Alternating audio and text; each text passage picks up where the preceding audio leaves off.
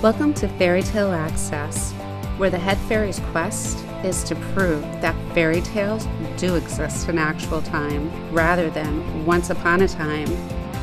Together, we will unravel the heroes, young and old, who turn dreams into reality.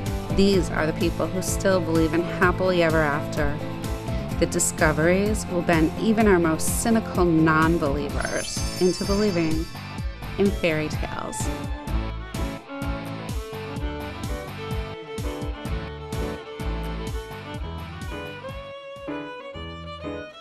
It's a weekend trip to nowhere in particular. As you travel down those not so familiar roads, and the scenery flickers in and out like a movie on fast forward, you start to daydream. But if you listen very closely, the landscape will beckon you to unravel its secrets by taking a closer look. How do we know where to start? We'll just know when we get there. And don't be surprised by the changing seasons. It is Fairy Tale Access after all.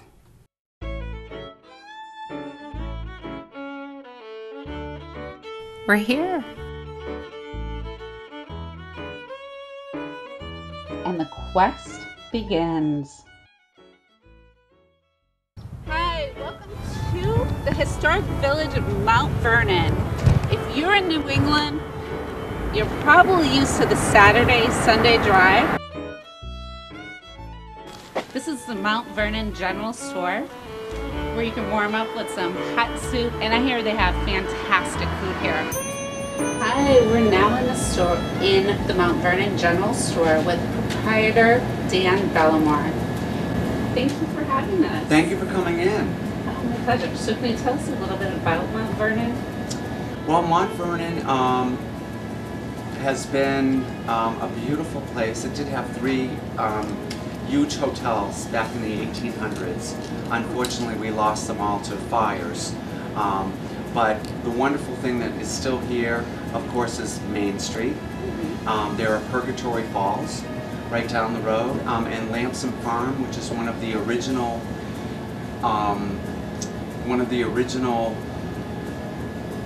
settlements in Mount Vernon that was left to the town by Mrs. Lamson, and that's just down the street. So they open that up once a year for Lamson Farm Day, and children can load muzzles, milk cows, work with the blacksmith, everything that they used to be able to do, you know, a long, long time ago. And of course the view is beautiful from Grand Hill. Can you tell us about Purgatory Falls? Well, it's a spring-fed and brook-fed falls, and it's about 18 feet high. And it's just been a destination for a long time. It's one of those hidden little gems in New Hampshire that people come from all over to see. Do you know why it's called Purgatory Falls? That I don't know. I do know that it is called Mount Vernon, and they're not really sure. There's a couple of stories where it was either a spelling error or they just wanted to be a little bit different.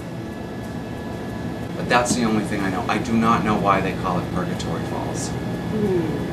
Hidden mystery. It is a hidden mystery. So tell us about some of the wonderful things that you have in your store. I see all the hat boxes. Is this a collection, or do you have artists that contribute work here? No, what we do is we do gift baskets with all local products, and we custom design whatever you want. Customers either call us or they go on our Facebook page and tell us what they'd like, what color, what kind of products they'd like in it, and then we send a picture back to them, and if they okay it, we either ship it out or get it ready for pickup. So we put all these gifts, instead of a basket, we do hat boxes, tool boxes, tins, colanders, mixing bowls, so we just do it up. And it's been very popular. Wow. And do you have a website that they can go to? Our website is under construction, but it should be done in a couple of weeks, so we're excited about that. Oh, that's fantastic. What is your number that people could call in? Our number is 603-554-1480.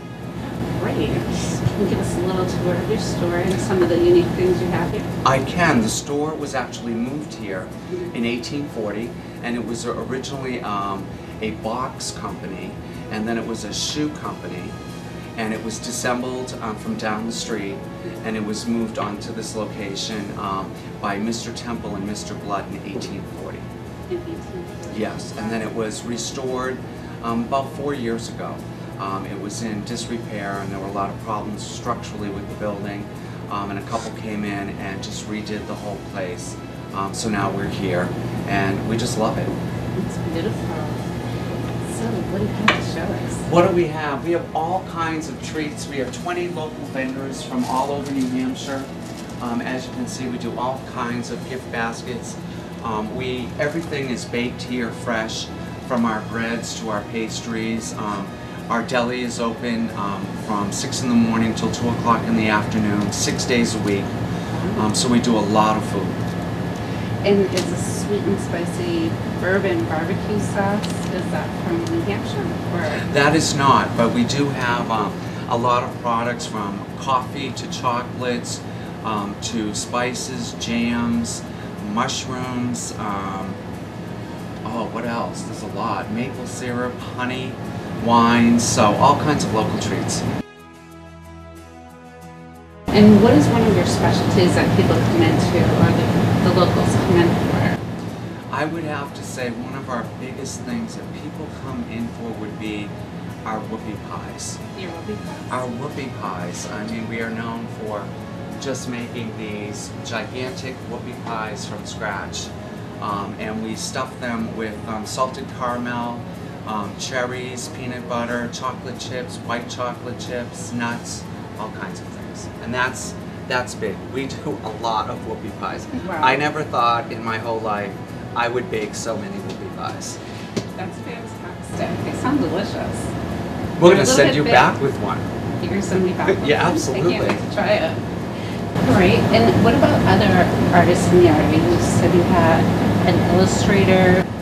There's Joanne Kitchell. We sell her cards. She's a children's illustrator. Do you have an example of her cards? Her cards are right over here. And we had her books, but they're so popular, they're hard to keep in stock. Oh, wow. Yeah, they fly. So, yeah, she has 3 children's books out. We have Paula Pastana, which is a local watercolor artist. We sell her cards also. In the area we have Sylvia Nicholas, and she's a famous stained glass and bronze sculpture creator. She's just 2 doors down. We have a lot of artisans here in Mount Vernon. I would say there's probably at least 25 artisans right here in the area. This morning, several of the artists were all in, letting us know about their spring collections that'll be coming out. So in May, there's a spring gala here, and people come out from all over the place, and there's a lot of activities during spring gala, and all of the artisans get ready to showcase their wares out here in Mount Vernon. So it's exciting. And is that on the Mount Vernon City website, perhaps? It is, and it's also right down Main Street, so you just come, have fun for the day. You can go for a hike at the falls, see the view at Grand Hill, or the fishing derby is also the weekend before that, and they stock the pond, Carlton Pond, and what they do is any child from anywhere can come and fish for the day, and they have hot dogs, hamburgers for the kids, and they're guaranteed pretty much to catch a fish. Yeah, they really stock that for this event. So it's a fun town with a lot of really nice people. We're lucky to be here. I feel blessed every day to come into such a great community. Sounds like it. Well, thank you so much Thank for you your very time. much for coming in. Thank you. My pleasure. And we're going to have to check out Purgatory Falls if it's accessible. By the way, the whoopie pies are amazing. Dan gave us a copy of the Historical Society of Mount Vernon's Grand Hotel Season. Written in 1994, it's about Mount Vernon's hotels and the golden days 1857 to 1933. So I'm going to share a little bit of the story with you to encourage you to come out to Mount Vernon and find out all about the exciting history that we have here. Because like people, towns have their own unique character, and Mount Vernon is one of those towns. The Grand Hotel from 1890 to 1930. In this location behind me, you'll see 3 houses and the tip of the 3rd house over there. Those were the last 3 cottages behind the Grand Hotel that are left today. But the Grand Hotel was biggest and by far the most imposing of all the Mount Vernon hotels. It was built above the village at the highest point on Prospect Hill, now called Grand Hill. The group of investors included Franklin Kittredge, Frank Martin, William Vernon, John Spalding, and Clark Campbell. Martin owned the hill. Campbell owned the approach to the hill. So construction of the hotel began in 1890, but on Easter Sunday, March 29, 1891, when the building was nearly finished, it burned. Casts of unslackened lime in the basement coming into contact with water was said to be the cause of this fire. The investment group immediately began rebuilding. The second building was rushed to completion and opened for business July 6, 1891. The hotel, as you can see, it towered above and dominated the village, forming a landmark that could be seen for many miles around. Unbelievably, a great sight. It's also a great place to hang out with your family and read about the history. So we're off. Let's see what else we'll discover in Mount Vernon. We're going to take a trip over to Purgatory Falls. Although we haven't found out why it's called that, in the melting of winter, we just might find out why. Ooh, but I stopped at the local library, came up with some amazing leads that got us a little sidetracked. After all, librarians have access to the old and new alike. And our librarian recommended a visit to the local cemetery. I know what you're thinking, weird, creepy even, scary. But really, it can be a beautiful and peaceful place. It's certainly historical, and the tree up ahead that's hollowed out, right next to it is the grave of a gentleman who was killed in a hunting accident in the 1800s. But what's remarkable about his spot is that in front of it, this beautiful dog sits and guards him. Memento mori, Latin for remember, death awaits us all. The reason we're in front of the firehouses, I wanted to share with you that a lot of the hotels in this town burned down because there was no fire department. So they couldn't get here fast enough from Milford and surrounding towns to get up the hill and put the fires out. But an interesting fact is, the first motorized firefighting vehicle was a Model T Ford ton truck. And if you're really into nature and you love the outdoors, you're going to love the views that you find in Mount Vernon, New Hampshire. So we're off to Purgatory Falls to get you a glimpse, because if you come in from Purgatory Falls off of Main Street in Mount Vernon, we just found that it's a several-mile hike, and since there's still a lot of snow around New Hampshire, we're going to try to go in the other way and see if we can find it and get you a closer view. And you have to imagine, what did it take for early settlers to clear the land to get these kind of incredible views? The views on the way to Purgatory Falls are absolutely stunning. Together, we just might find out what type of place inspired Arnold Bennett to state, of all the inhabitants of the Inferno, none but Lucifer knows that hell is hell, and the secret function of purgatory is to make of heaven an effective reality.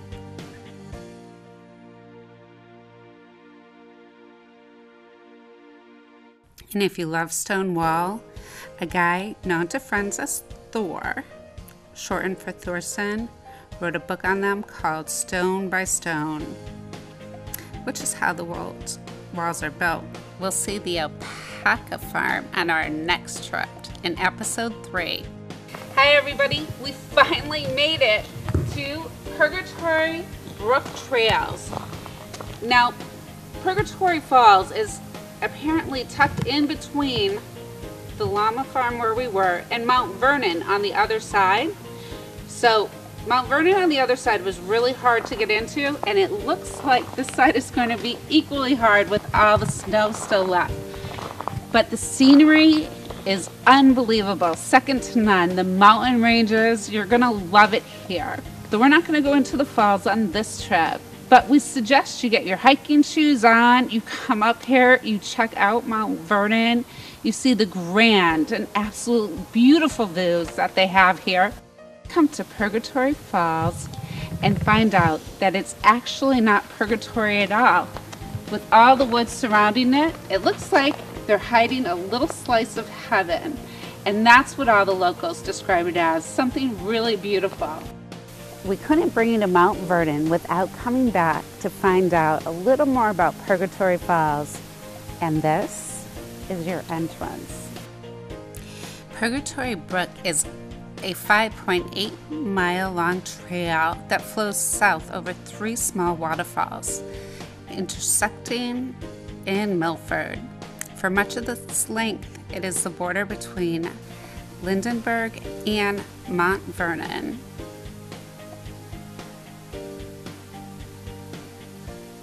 All right, on the way, we have a choice. Which way do we go?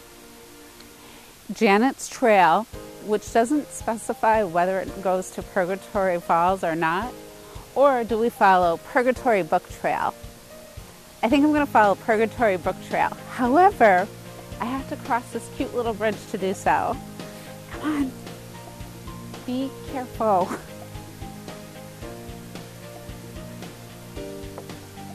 Seems pretty sturdy, guys. But here's where your balancing act comes in, because one part of the bridge is broken. So maybe we should go through Janet's Trail. The Middle Falls can be reached from Lindenboro. Gosh, if it's slick, this is definitely not the bridge to be on. Take Janet's Trail to wherever it goes. Oh, the Purgatory Brook Trail goes this way, so we're off. Be careful, hiking can be a bit tricky here. So why did they name it Purgatory? No one knows, but let's speculate. The adjective of purgatory means having the quality of cleansing or purifying, because the underworld has penalties. But if you can overcome the bad acts with good ones, you can escape its fiery depths.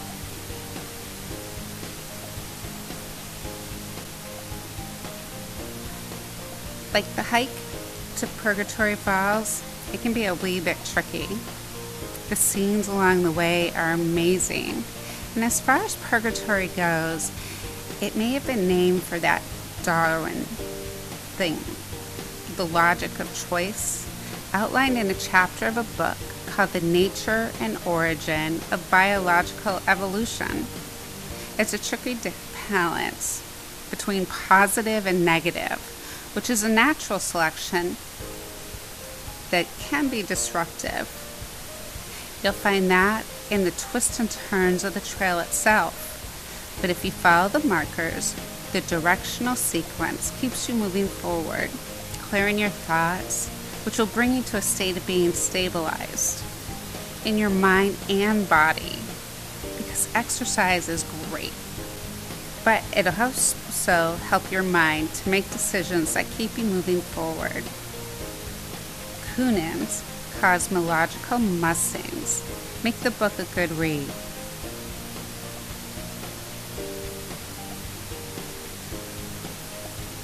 Cosmological is a branch of philosophy dealing with the origin and general structure of the universe. Not just the parts that deal with elements and laws, but the features of space, time, the relationship between cause and effect, and freedom. So get your hiking shoes on, come out, take a hike, stop in at the general store in Mount Vernon, and you'll have a great time. It's the perfect Saturday or Sunday drive to nowhere. See you soon. Keep asking questions. You never know what you'll find on a Sunday drive. And if you go to Mount Vernon, tell them the head fairy sent you.